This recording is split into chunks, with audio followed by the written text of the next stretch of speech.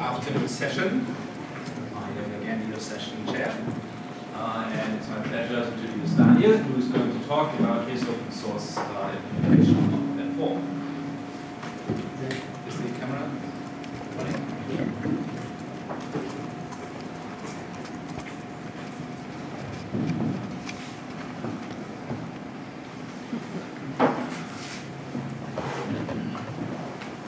Thanks a lot for the introduction. Can everybody hear me okay? Okay, good. Yeah, I'm very glad to be here. Thanks for the organizers. I really wish I had the chance to be in such a workshop 6 years ago when I started working on an implementation of F4. It would have made my life much easier. I was not that lucky.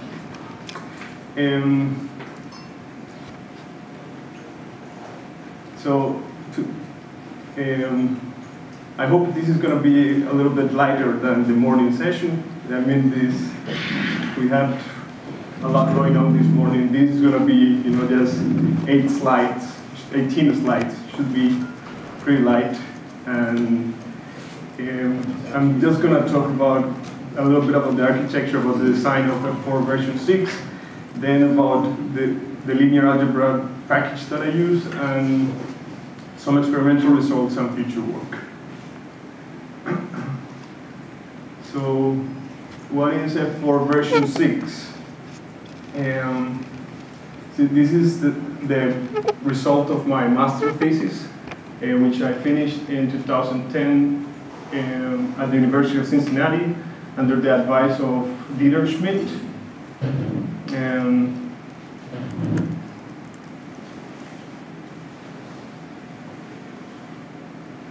the thesis you can find online, and you can also find the source code. So after some arm twisting by some colleagues here, I published the code on Bitbucket under a GPL2 license. So if you Google F4 Cabarcas, you would find both the thesis and the source code. You can think of the thesis a little bit as a documentation of the source code.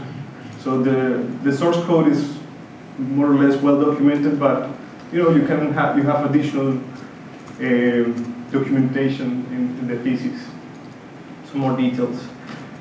A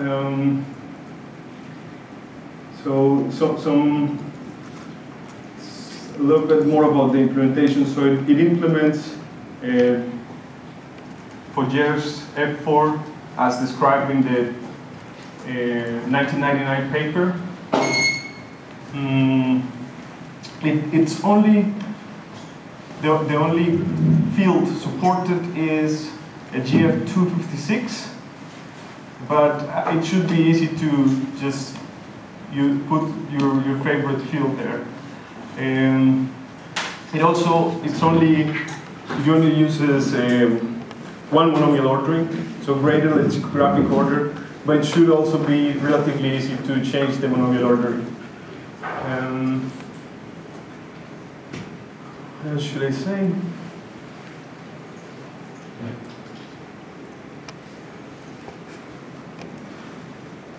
Okay. So here is the F4 algorithm, as described in the basic F4 algorithm. There are minor changes in notation in my thesis, but it's mostly just the same. So I'm not going to say much about this. Here is the complete F4, which includes additionally, doing an update function to introduce polynomials and reducing the pairs, so removing unnecessary pairs, and it also does the simplify to reduce some of the polynomial pairs, reduce them a little bit based on previous computations, based on previous matrices. So the implementation implements all of these all these. All right.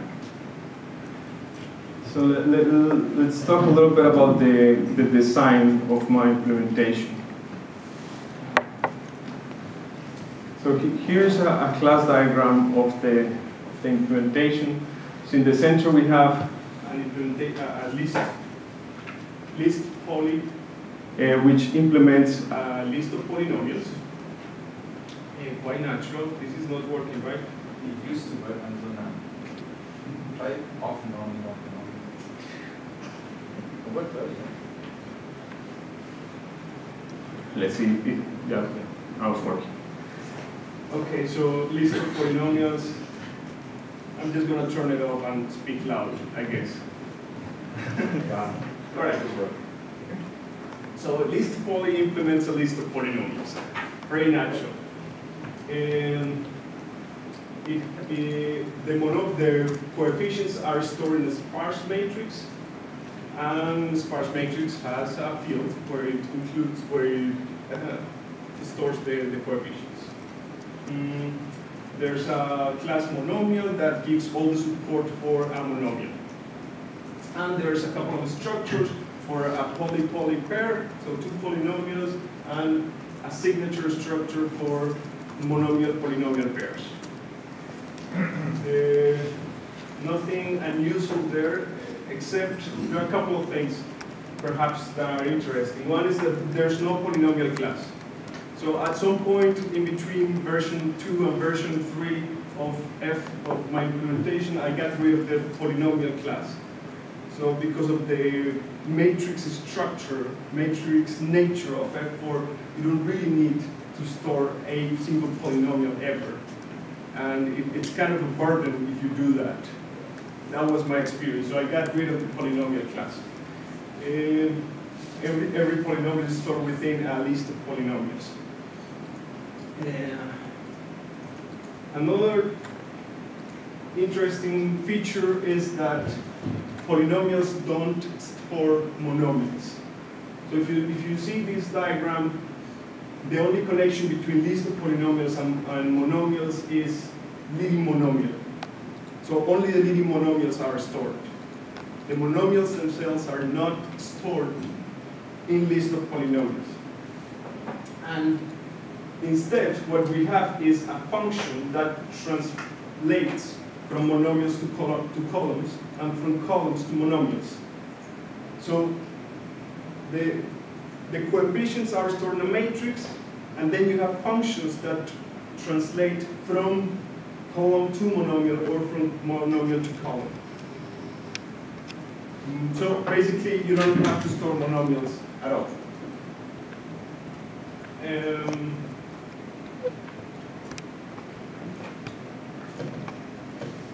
Yeah, so the leading monomials are stored only for efficiency reasons. It's not really necessary, but it speeds up the process if you have the leading monomials pre-computed. And monomials is a little bit interesting. So let's talk about monomials a little bit more. How monomials are stored. This is perhaps the only unusual thing about my implementation, really. So monomials have two representations. There's one representation as a map. So from variables to degrees. So x1 to the power of 1, x3 to the power of 2, nothing unusual there. It's just a map. But then the second representation is as an index. I call it an index representation, so it's just an integer. And where does this integer come from? What has to do 14 with x1, x3 squared? Well, what happens is that I store all the monomials. I basically store all the monomials, pre-compute the monomials and store them. So here, x1, x3 squared happen to be the monomial number 14 in that vector. So that's the index representation. So when you say map representation, do you mean vector? So STD map. STD map. Yes. So pairs, basically. So with these representations, it's really easy to compare two monomials.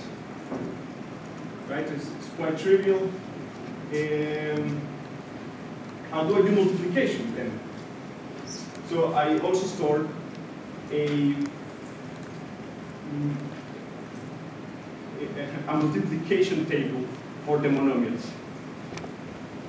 So this multiplication table tells you how to multiply, for instance, if you have x1, x3, and you want to multiply it by x3, you get number 14, which is x1, x3 squared.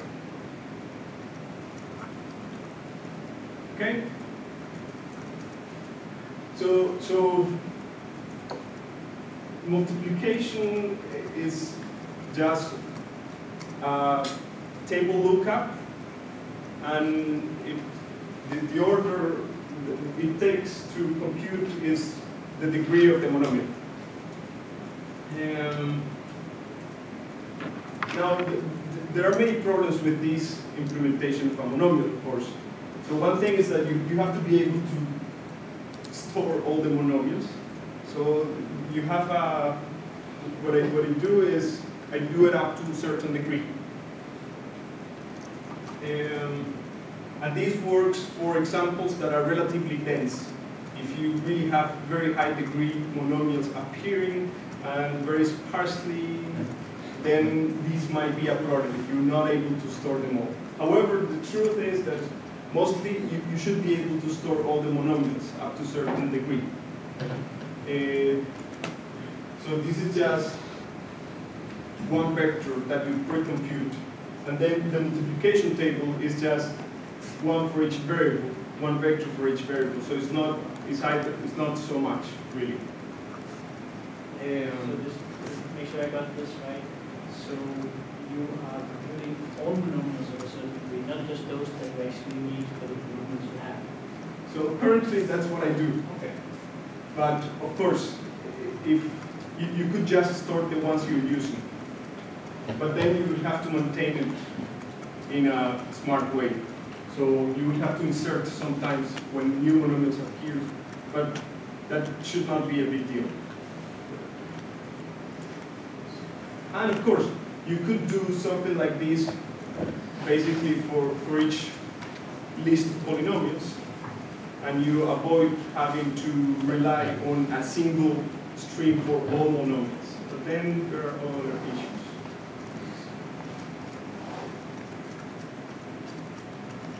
If you store all the monomials, you have nothing to do. You can compute directly the index.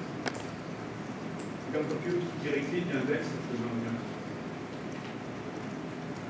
What with the formula? The formula. I think it was the negative memory. I think that's in that somewhere. But yes, you can compute directly the index. There is a simple formula. So some encoding of the index here that you have here, you can be computed directly from the number. Okay. All right. Even better. You can do that. I didn't do that, but you can do that. But you still need to do the multiplication tables in your implementation. Yes, but to implement the multiplication table, you can do that much more efficiently. It's just a simple arithmetic operation.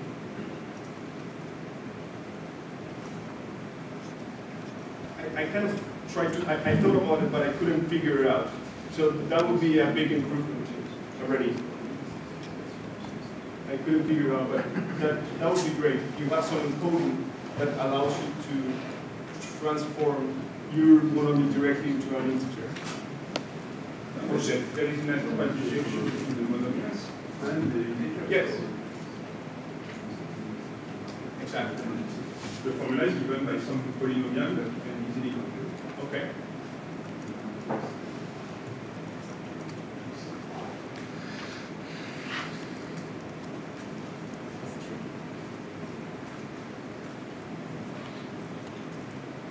Yes, and the multiplication table, you only have to produce it up to 1 degree before the largest degree. So that's not a big deal either. And so now I'm going to talk about the matrix, so the linear algebra package, what I do in linear algebra. And first, how matrices are stored. So the storage is, the data structure is adapted from this book from '89 by Duff et al., which is called Direct Methods for Sparse Linear Algebra. So it's something like ancient history. So the matrix is stored simply as an unordered set of triplets, the coefficient, the row, and the column. And then there are pointers that connect the entries in the same row, allowing traversal of the row in an arbitrary order. So you have some links that connect across the rows. That allows you to traverse it, and the same for the columns. However, they don't have to be ordered. I don't impose that there's an order on them. You just have some links, but they can jump around. And this is for saving speed, saving time when you are inserting fillings or when you are deleting elements. You don't have to maintain an order. And then there's a vector that specifies the first entry of each row and each column. So you have some anchor point where you know the row starts, so you can traverse it from there. So here's an example. Here's a matrix. Here are the values stored in some order. They don't have to be sorted. And then we have row 3, column 3. So A67 is in row 3, column 3. Nothing strange there, so just an ordered set of triplets. And then we have links across the rows and across the columns. So for example, if we look at the last row, 8 squared connects us to the entry number 4 in the list, which is A233. And then this one connects us to the entry number 1, which is A67. So there are simply links that connect us and allows us to traverse across the row. Those are the link row. And there are links for the columns as well. And then some anchor points where to start for traversing. So for example, again for row 3, we have to start at position 6. So here we start at position 6, we start with A squared. So it's a very simple structure, and it allows you to do all the Gaussian elimination procedures very easily.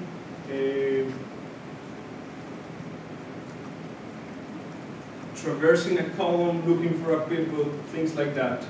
The only thing that is not completely trivial is how you add 2 rows. It's not totally trivial, but it's not too bad. So let me show you how to add 2 rows. Say we want to do these operations, add row 2 to row 1.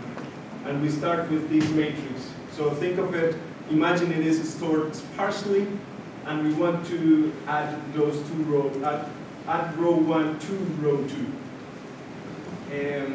So the first step is provide a full vector filled with zeros. And this full vector is like dense full vector. Okay? But the matrix is stored sparsely. And next, we load row 2 into the full vector. So load row 2 into the full vector. And that only takes time proportional to the number of non-zero elements in row 2. And it can't be done in any order. You just traverse the row and load the elements into the row 2. Next, we scan row 1, adding the entry in the full vector to row 1 and making the entry in the full vector 0. So we scan now the first row and we add the entry in the full vector to the first row. So for example here, you will scan row 1, we will look at this one and then add whatever is in the full vector to the row 1 element. And then we make this entry 0. And that's what happens here. So 0 and we get a 3 here. And then you scan one more time row 2. And in this case, what you do is, if the corresponding entry in the full vector is non-zero, then you produce a fill in row 1. So what we're going to do is we're going to scan row 2.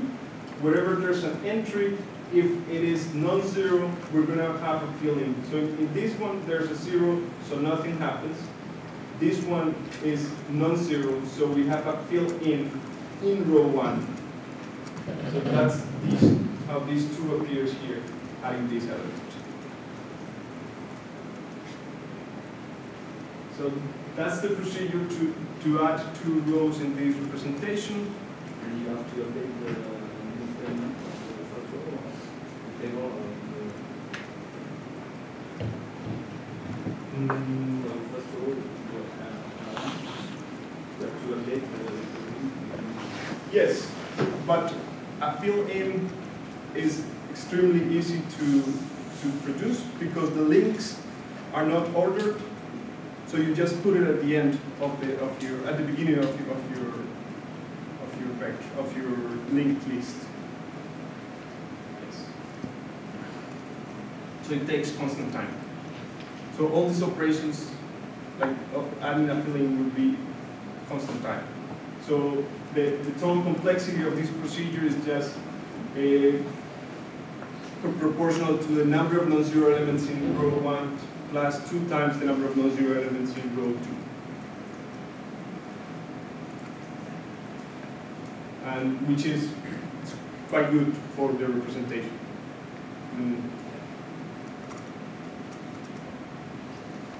Okay. So now finally the matrix reduction algorithm. It's also, so I looked at different libraries, different options, different algorithms to do this. The book by Duff, the paper by Lamakian, this from 1990 about linear algebra for finite fields. I looked at, of course, Faugère's F4 paper, and I tried different things. I couldn't quite figure out what was proposed in Faugère's paper. At that point, I looked at the structural Gaussian elimination. It sounds like a good idea, but we have this restriction that we cannot really swap columns.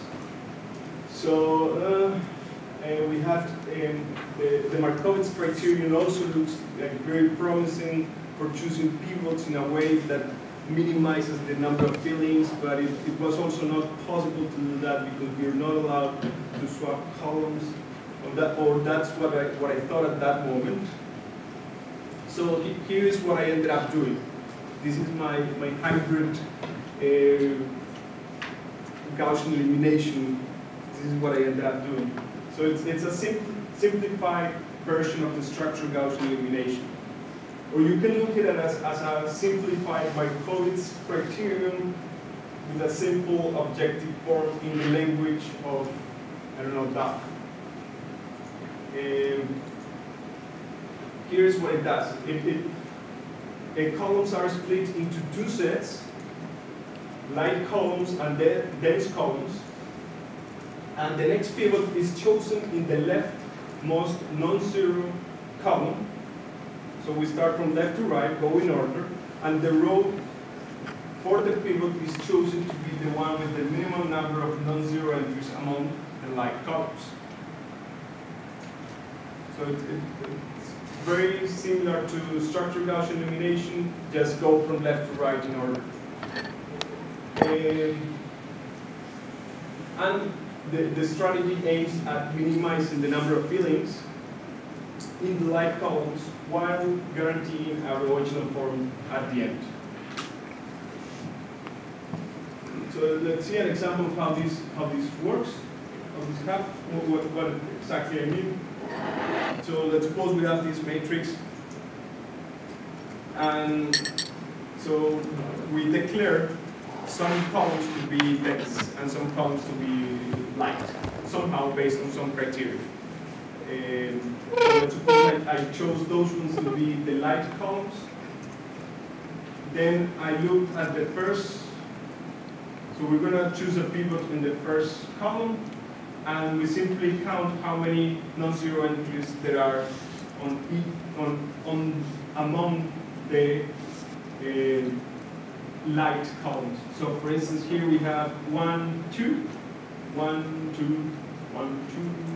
There's 1 in this one, and there's 0 in this one. So this is going to be the row we're going to use for the pivot.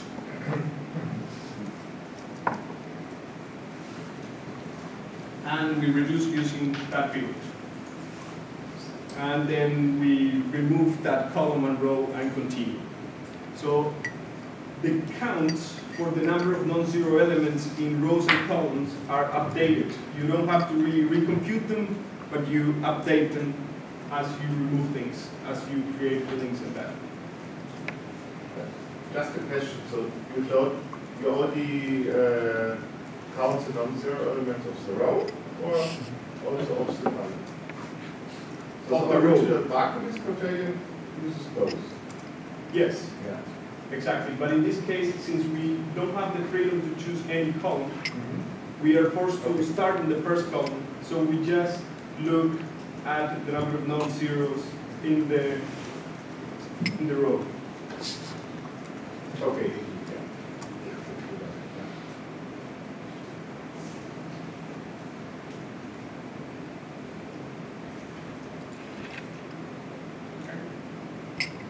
So, some experimental results. Here are some results. So these are dense systems randomly chosen. So M equations in n variables, coefficients on GF 2 to D8.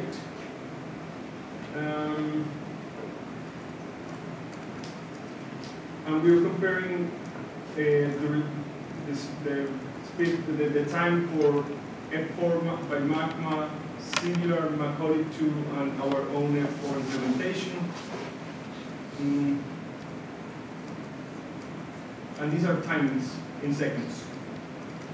So we see here our implementation is maybe twice as fast as singular, but 3 times slower than Magma. So it's somewhere there in between. As systems get larger, it gets better than singular, but still lags behind a Magma. Here are some more Is that the F1 Macaulay 2, or is it the general? Couldn't hear. Couldn't hear. Is the Macaulay 2 column, is that the F4 that's in Macaulay 2? Or is it the general Gröbner basis? So I don't remember exactly which one it is, but I know I tried different ones and I chose the best one that they provided at that time. So I put the best time trying the different options they provided. Or yeah, something like that.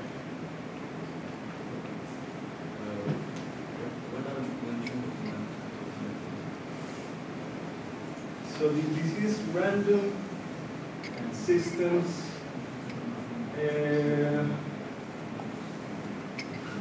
We're talking about just a few thousand, maybe 1,000 by 1,000, something like that in these examples.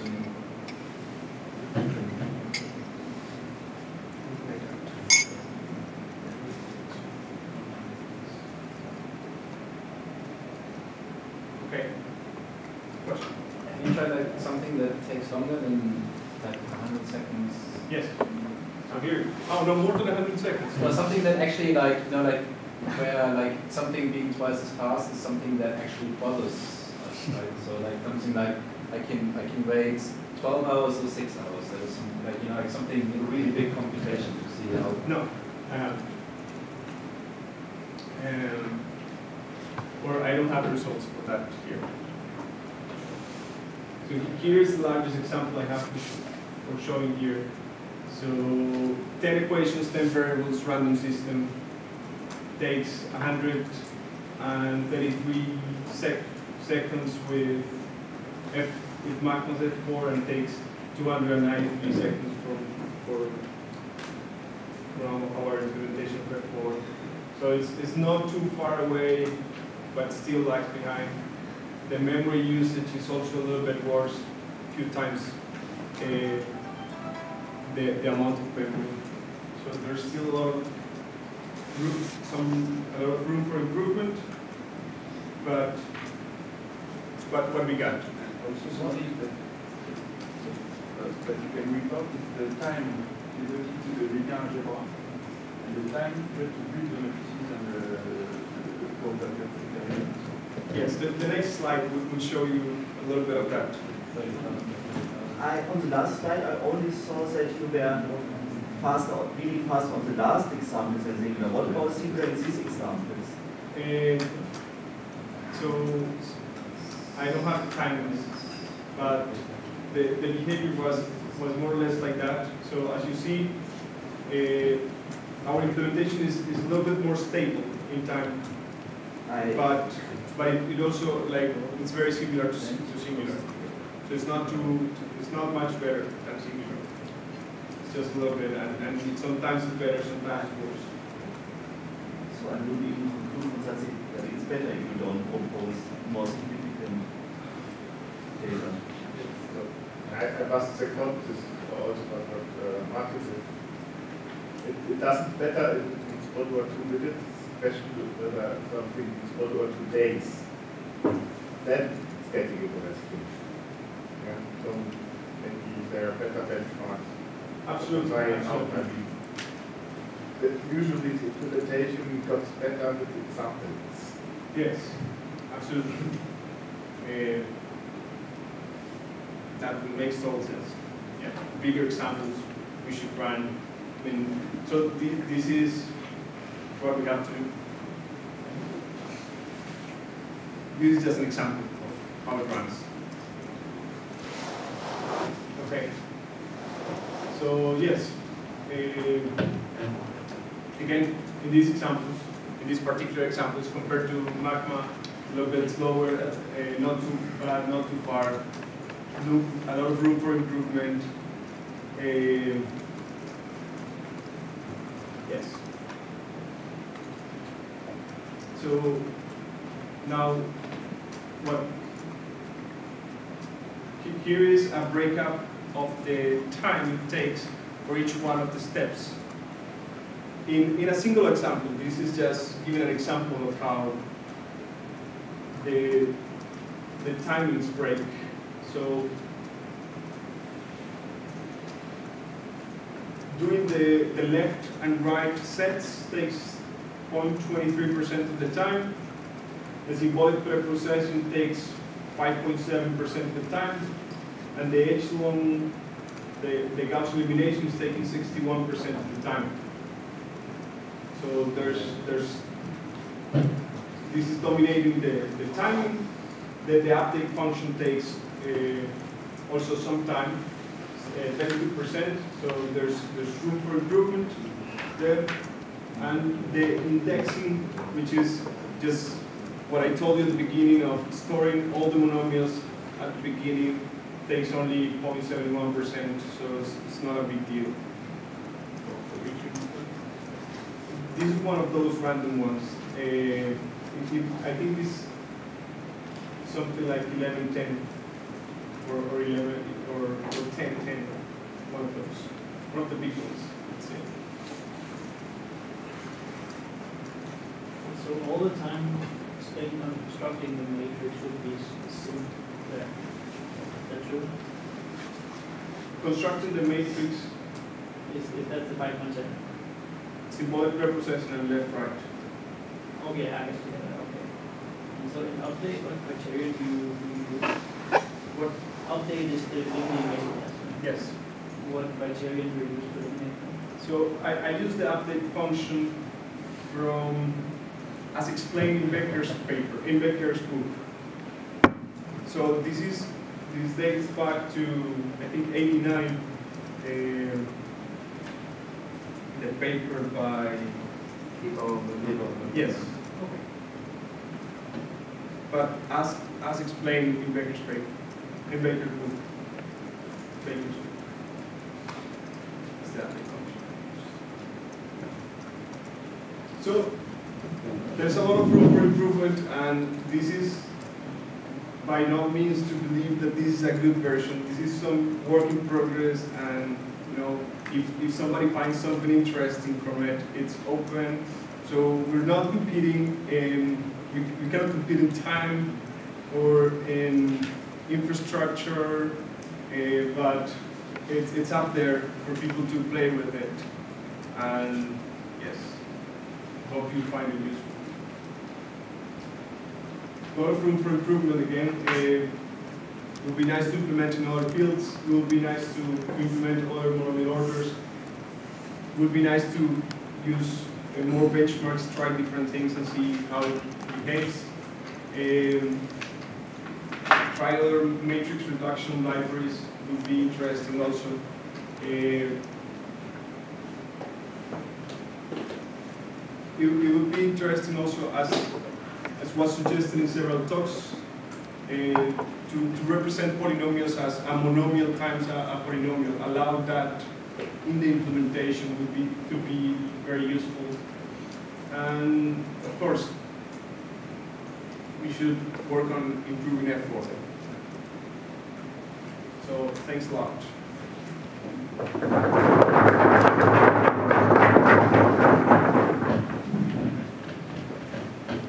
Questions?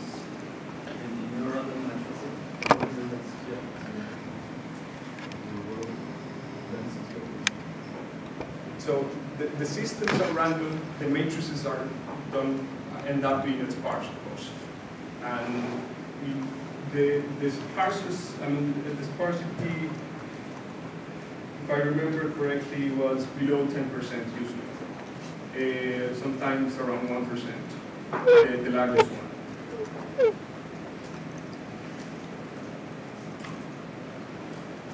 Have you tried calculating how much memory you use per non-zero component? How much memory I use for? Yeah, like so take a little big matrix, see how many non-zero entries do you have and how much memory do you use, and then divide. So every time there's a non-zero thing, how much memory are you using to represent that one coefficient that's not fixed? So each entry is represented. So the non-zero elements are just the field element stored. So you have as many as you have non-zero elements. So it's stored sparsely. You only store the entries. How many bytes do you need per entry? So it's 256. You use 1 byte. And the indices? And the indices. So depending on how big the indices are allowed. So you might need a couple 2 4 bytes depending on how big the matrices could get. So do you use a memory allocator that like do you use new to allocate to these blocks that represent a coefficient? How do you allocate the memory? So the memory is So the entries are stored in a vector, separate vectors, one for the entries, one for the row index, one for the column index. The storage of the indexes are defined at the compilation time, because these matrix become bigger and more than 16 bits. And the future work, actually. Yeah, no, it's not right now, but you can do that.